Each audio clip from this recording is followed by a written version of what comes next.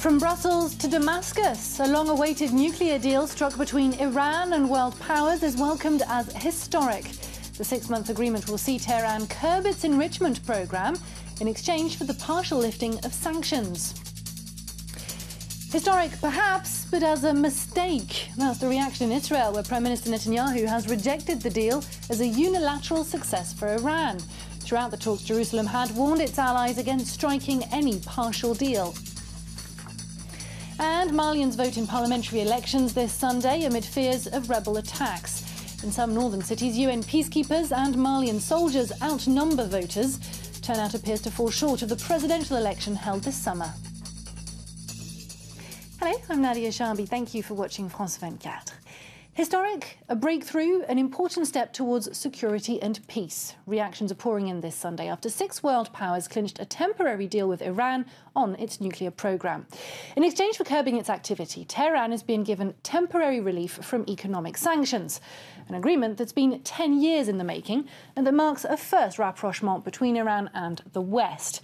Let's take a listen to US President Barack Obama reacting to the deal. And we have pursued intensive diplomacy, bilaterally with the Iranians and together with our P5+1 partners, the United Kingdom, France, Germany, Russia, and China, as well as the European Union. Today, that diplomacy opened up a new path toward a world that is more secure, a future in which we can verify that Iran's nuclear program is peaceful and that it cannot build a nuclear weapon. Well, for more on the reaction in Washington, we're joined now by our correspondent, Philip Crowther. Philip, hello, thank you for being with us. It's a goal Obama has been pursuing ever since he came into power. How much of a victory is this for him? It's a great diplomatic breakthrough for the Obama administration as a whole, though in public what we're hearing also from the highest-ranking members of this administration is cautious optimism. This has been called a first step by both the president and also by Secretary of State John Kerry, who of course travelled to Geneva to be part of those talks at the very last hour. Still, though, this is a major diplomatic breakthrough for the president himself, because take this back to 2009 and to the first inaugural address from Barack Obama. That is where he said that he would extend the hand of diplomacy to Iran. That is something that he mentioned again in his statement from the White House last night. And of course also remember that at the end of September there was that really big diplomatic breakthrough. That was that highly symbolic phone call between the two presidents of the United States and Iran. That was at the end of September. Now there is caution, absolutely, yes. This is after all only a 6-month initial deal, and a deal that can be broken off at any moment if Iran doesn't do what the United States and the other negotiating partners want it to do. But still, the conclusion for the United States is this one, and this is a quote from the US President from last night. He says that this deal cuts off Iran's likely paths to a bomb, and that is precisely what this deal is and was supposed to be about in the first place. And is it a deal that will go down well with everyone in the United States? Not necessarily, and certainly not abroad either, because what we found out today from the Associated Press is that there have been a lot of secret talks between high-ranking diplomats in the Obama administration and from Iran over the last few months, and that very few countries were told about this. Israel is one of those countries that was not told about these talks that were happening even before the UN General Assembly and that initial phone call between the Iranian and the US presidents. Israel certainly is not happy with this deal. You will have heard from Israeli Prime Minister Benjamin Netanyahu saying this is a historic mistake. What you can expect today, I think, is a phone call between President Obama and Prime Minister Netanyahu, maybe tomorrow, but that is an urgent call that will have to be made. Also here in the United States, there are quite a few members of Congress, largely Republicans, who don't necessarily agree with this deal. They've been working hard on putting in place new sanctions, and indeed there are still plans to produce new sanctions against Iran, and it goes to show that domestically this might not be quite as easy as it seems, and internationally it won't be quite as easy either. Philip Crowther reporting there from Washington. Thank you very much for that. Well, as Philip was telling us, this shift in international relations has also sparked concerns among Iran's Arab neighbours, but most vocally in Israel. Henry Brown has more. Amidst the smiles following Iran's nuclear deal, one country's reaction stuck out like a sore thumb. Isolated and angry, the Israeli Prime Minister Benjamin Netanyahu harshly criticised Sunday's historic agreement between Iran and world powers. What was concluded in Geneva last night is not a historic agreement. It's a historic mistake. It's not made the world a safer place. Like the agreement with North Korea in 2005, this agreement has made the world a much more dangerous place. The hostile reaction came as Israel saw months of diplomatic efforts being swept aside. Netanyahu even paying a last-ditch visit to Moscow a few days before the deal to try to convince Russian President Vladimir Putin, but to no avail. Meanwhile, others in Israel sounded a more optimistic note, with President Shimon Peres pointing to the fact that it is an interim deal. The success or failure of the deal will be judged by results, not by words. I would like to say to the Iranian people, you are not our enemies and we are not yours. The United States sought to reassure Israel, saying that the deal was only the first step in a long process and would help to make the region and Israel safer. Well, moments after striking that agreement, US Secretary of State John Kerry was already looking ahead to the, quote, even more difficult efforts to implement its content. The UN's nuclear watchdog has stepped forward and offered its help in probing Tehran's atomic capabilities. Our international affairs editor Armin Georgian tells us more about what happens next. Well, it's an interim deal for 6 months, so we'll have to see about what happens later and perhaps then decide whether the deal is historic or not. But certainly so far, it's an agreement that is agile enough in its wording for both sides to be able to sell something at home.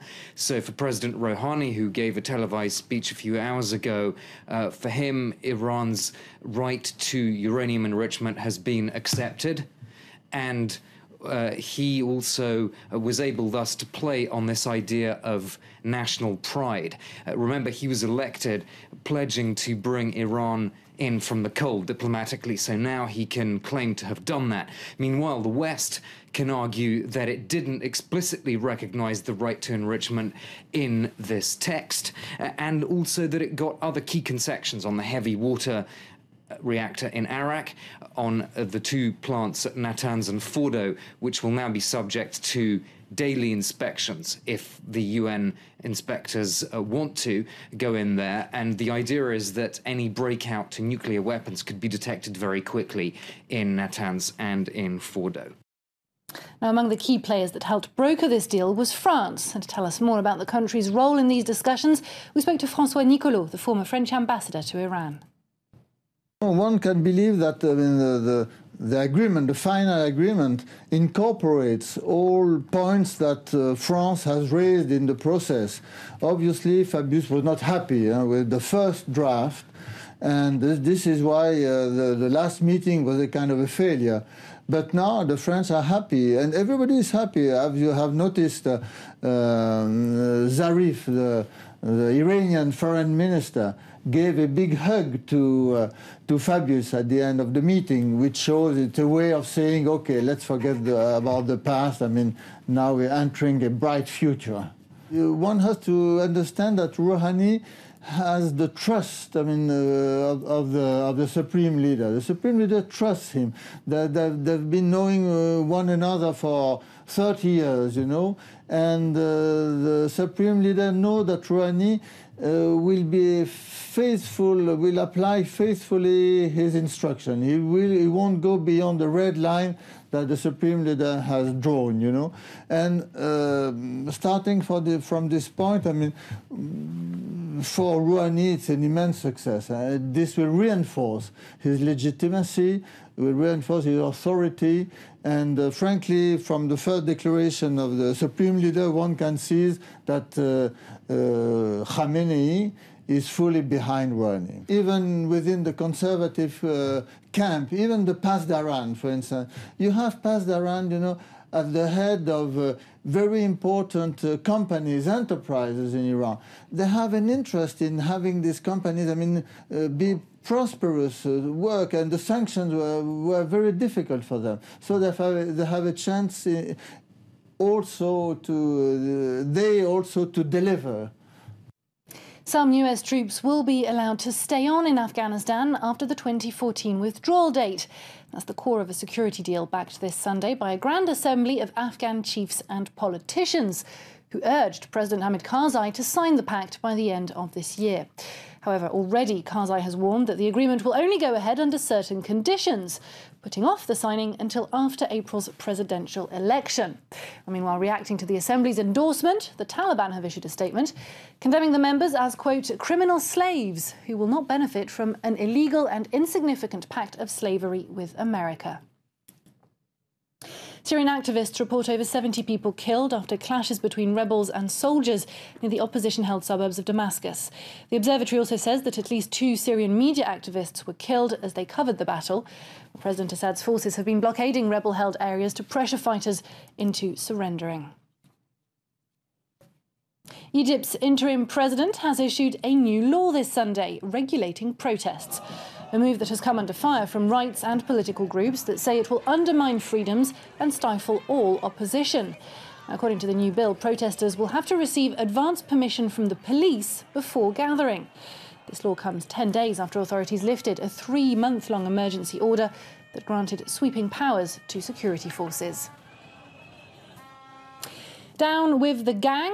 That's the slogan chanted by tens of thousands of Ukrainians who marched through Kiev this Sunday, bearing the EU's starry banner in a pro-Europe rally aimed at denouncing President Yanukovych's policy U-turn earlier this week. On Thursday, the Ukrainian government stunned European leaders by announcing it was suspending preparations for the signing of a key pact with the EU next week, and instead was reviving trade and economic talks with Russia. Malians are voting this Sunday in parliamentary elections aimed at cementing a return to political stability. This after months of armed conflict in the north of the country. Well, heavy security deployed around polling stations and low turnout figures betray fears that the election could be sabotaged by rebel attacks. So far, a few incidents have been reported, but as yet the poll has been largely peaceful, much to the relief of newly elected President Ibrahim Boubacar Keïta, who expressed his joy this Sunday, stating that Mali is back on its feet and moving forward. France 24's Nicolas Germain is in Bamako with this report. This parliamentary election is an important step in the return to political stability in Mali. It's actually the second step. The first step was, of course, the presidential election this summer. I've come to this polling station here in Bamako to ask the president of the polling station what the turnout is and what it's like compared to the presidential election this summer. What is the turnout and how does it compare to the presidential election? At the moment, the turnout is at 8%. So there is a great difference with the presidential elections, in which there was a turnout of around 30%. So the turnout is very low compared to the presidential election. What the Malians are doing today is that they're electing 147 new lawmakers who will have a huge task ahead of them because the security situation in the north is still very fragile. You still have pockets of jihadists who have been able to carry out several attacks since the end of September. Swiss voters have chosen to put competitiveness before fairness, rejecting a state proposal to cap the wages of any company's highest paid manager to 12 times that of the lowest paid worker. In this Sunday's referendum, 65.3% voted against the limit, saying no in all 26 of the country's cantons or states. Well, backers of the 112 initiative had argued that imposing a legal limit on salaries would ensure greater even-handedness while still giving top bosses the chance to earn more money than, for example, government ministers. And with that, we're leaving this edition, but for more you can visit our website, that's france24.com. You'll find more on all the stories we've been developing here. Stay tuned, there's more coming up.